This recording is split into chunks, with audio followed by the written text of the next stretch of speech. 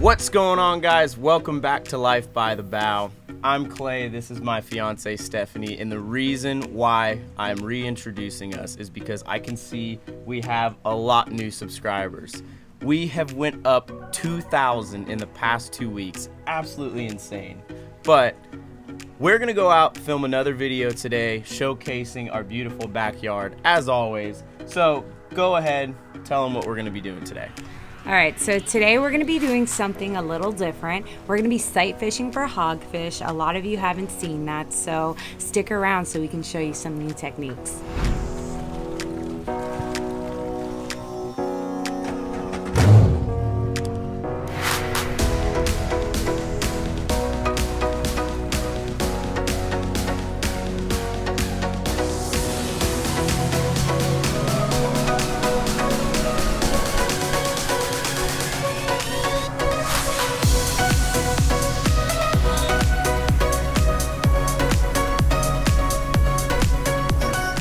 Alright, so we just made it to our hogfish spot here, and I'm going to give you guys some really rich information based on how to do this. First things first, you want to get out to a patch reef that's at least somewhere around 3 miles offshore. The reason why is because when you get this far out, the hogfish are a lot bigger, and that's really important when it comes to harvesting these fish because they have to be 16 inches at the fork. The way to find a shallow patch reef, if you don't already know how to do it on your GPS, it's very simple. You can just drive out here and you just want to look for discoloration in the water. But the way we're actually going to be catching them is with our mask and snorkel, obviously, so that way when we're looking down we can see these fish. And the rig that we're going to be using, we're not going to be using a rod and reel, which is really, really cool. This is called a yo-yo, and we have 30-pound mono on here tied off to a 10-foot, 30-pound fluorocarbon leader, a little split shot weight, and then a circle hook. And we're gonna tip that with a shrimp, and then what you're gonna do is you're just gonna drop this right in front of a hogfish once you find him. Once he eats it, get that circle hook right in the corner of his mouth, and it's a done deal. From then on out, it's all fighting with your hands. It's so cool.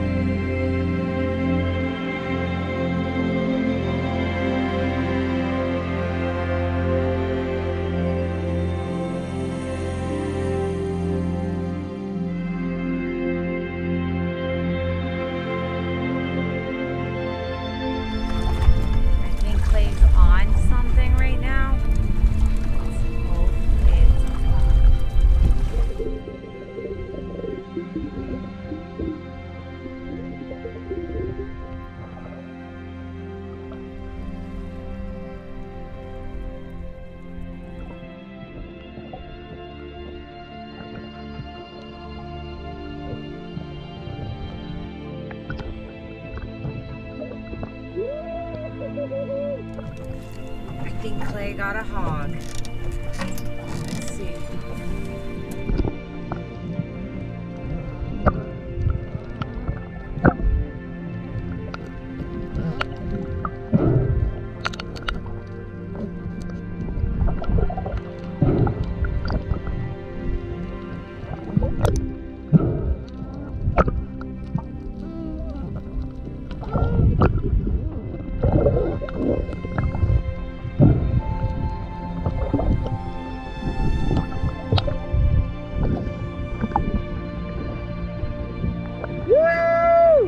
There's literally like 4 of them down there, this size, if not bigger, just all fighting over the shrimp. And I'll just sit there, feed them for like 30 minutes. And then finally, that one committed, baby.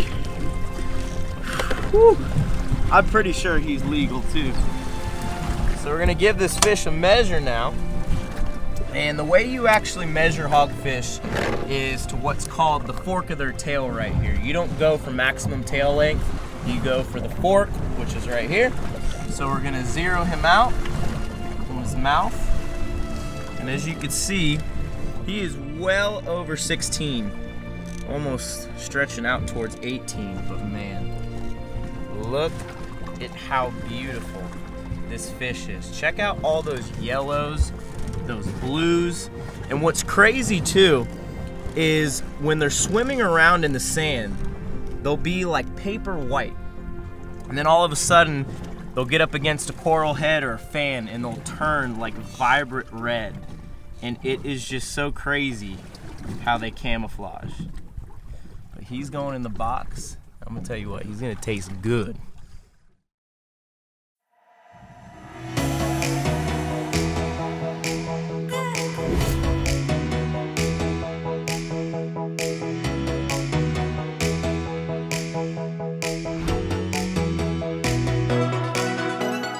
Well, as you just saw, we have one fish in the box and we're back on the hunt. But you may ask, why not just spear hogfish rather than catching them on hook and line? Well, in previous years, hogfish only needed to be 12 inches at the fork. So it was very easy to differentiate a legal fish from an illegal fish. Not only do we enjoy the challenge of sight fishing, but it ensures a safe release of an undersized fish. Like most reef fish, you'll notice that a hogfish is very slim. This allows the fish to slip through little cracks and crevices in order to avoid predators in addition to their outstanding camouflage. Another thing to note is their snout, which is used to root in the sand just like a hog does in the dirt to feed on little shrimp, crabs, and other crustaceans, hence their name, the hogfish. But what's really cool is that all hogfish start out as females. Around the age of 3, they transition into males where they typically measure 14 inches in length. Once a hogfish successfully transitions into a male, he will claim his territory on the reef and protect the females. So if you jump in the water and you find a group of juvenile hogfish, there's always a couple big ones around.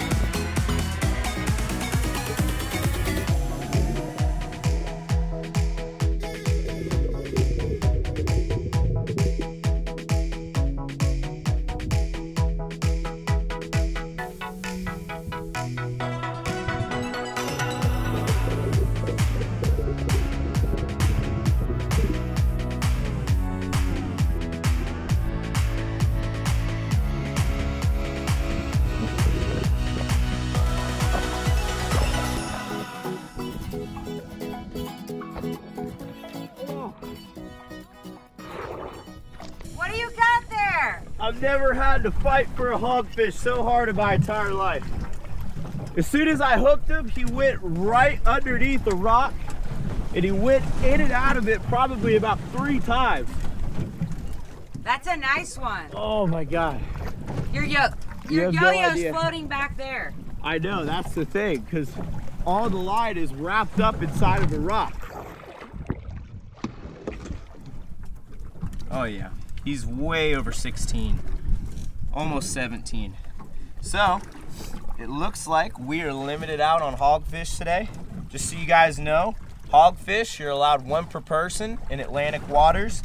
Another thing too, is before you ever go fishing for any species, always log on to FWC's website, check the regulations because they're constantly changing without our notice. So, the reason why you want to do that, most importantly, we want to be able to sustain our fishery, and number 2, we want to make sure we're not getting in trouble. But I say we throw them in the cooler.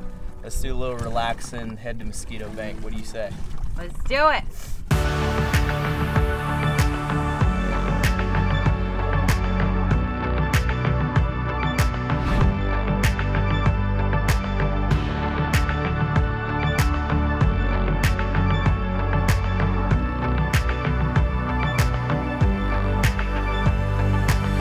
So we just made it to Mosquito Bank and we've had a fantastic day so far.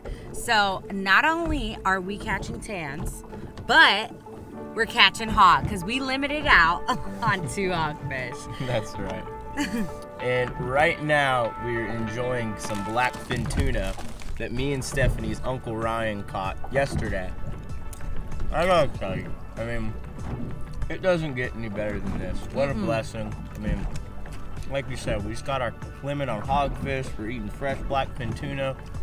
And to top it all off, came out here to Mosquito Bank just to relax for the whole rest of the day. Mosquito Bank is absolutely beautiful. I mean, it's Mosquito Bank. Other people call it White Sands. Some people call it Mosquito Bank because it's right in front of a patch reef called Mosquito Bank. So that's just what we refer to it as. But it is just such a beautiful place because it's so comparable to the Bahamas, yet it's not too far off of Key Largo, about 2-3 miles. Definitely a big boat sandbar because it does get a little rough out here sometimes, not too favorable for little boats, but it's nice and calm today, so it is just perfect. So we're gonna get in the water, relax, and we will see you guys back at the dock.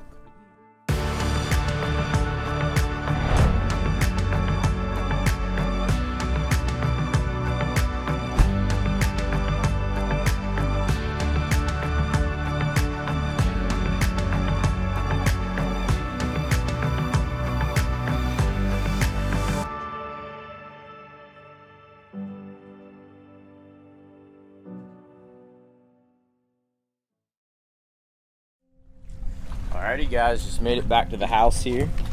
So you can see I'm about to clean up all these hogfish so we can get them ready for Stephanie to cook right now. So the first thing you want to do is go down his spine. Come out the back. Now come from underneath.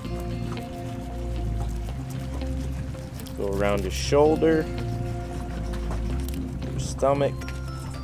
Now what we're going to do is we're going to flip them and do that whole entire process over again. The reason why I don't take the meat off completely is just because it's a lot easier to do your cuts when there's meat on the side of the fish. Now what we're going to do is just literally run our knife right along his back. And that's going to remove all of the meat from the fish. You always want to put a little bend in your knife, as it's going to make it easier to strip the meat. Now that the meat's off the fish, what we're going to do is we're going to remove the skin from the meat. Since I'm using kind of a small knife, what I like to do is actually cut the meat in half. Makes it easier for me to remove the skin. And that right there is the finished product, ready to eat.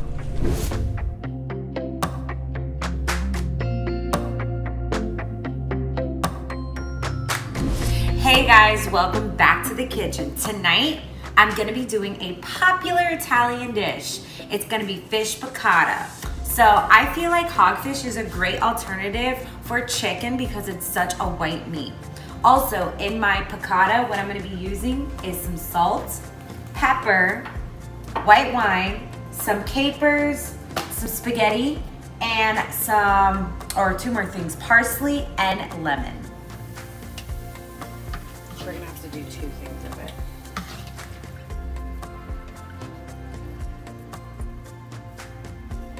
Too much. One for you, one for me. Stephanie likes to enjoy the recipe independently from all the other ingredients. That's right. I didn't get like this just looking at it cook. Fun fact, I've actually broken one of these lemon squeezers before. Just by squeezing lemons. I guess it's all the steroids. I was about to say that's what somebody said in one of our videos. He made some type of negative comment about steroids, and I was like, hey, I mean, I'll take that as a compliment. Somebody thinking I'm on steroids.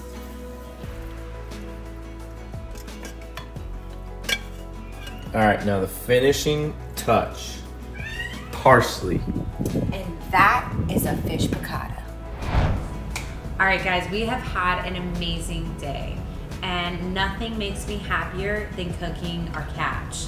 And not only that, like, I got a great suntan, and he got some exercise in, and that leads me to my recipes. So Clay and I are pretty good about eating healthy, and this recipe I really liked because it doesn't use flour like regular chicken piccata does.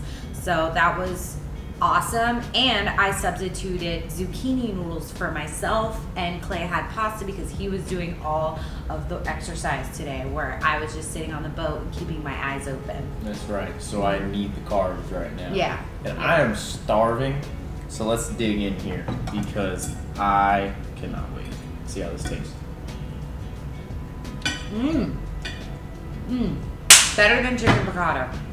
Good job. Does not get better than that. I mean, it's such a nice feeling that I can literally just like hand the fish over to her and just let her do whatever she wants with it. It's like when you walk into a restaurant and they do cook your catch. So, but we're gonna let you guys go. We're gonna finish this dinner.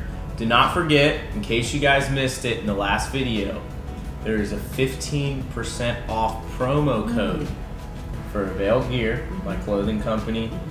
Go ahead, log on to the site, get some gear while the promo code is still valid. It's going to be good all the way up until the 17th. But other than that, we're gonna finish this dinner and hit the bed because we're exhausted after such a long day. But wouldn't trade it for anything else in the world. Really appreciate you guys here still watching. Hopefully you're subscribed. But until then, we will see you guys next time. Bye.